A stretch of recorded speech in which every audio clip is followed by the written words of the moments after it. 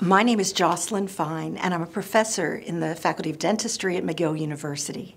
I got my dental degree at the University of Texas in Houston, dental branch, and my master's degree in physiology also in Houston at the University of Texas. My research field is in clinical research, and that basically means that I carry out studies to look at the effect of treatments on people's lives.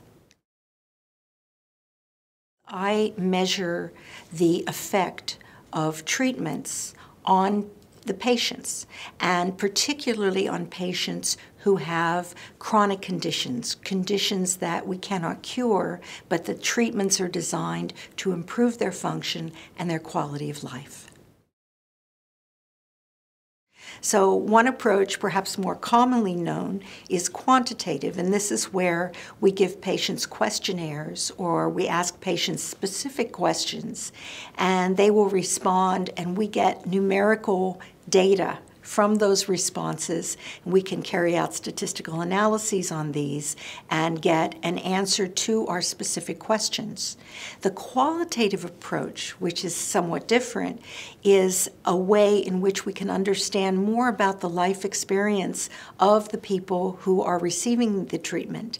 And for this, we do interviews and focus groups, and we use the words that they say and the statements that they make as our data to enhance our understanding of their experience. So my master's students would use either one or the other of those approaches, where my PhD students, for their work, might use mixed methods. The research that my group carries out is very important for populations of patients who have to live every day with a condition that's not ideal.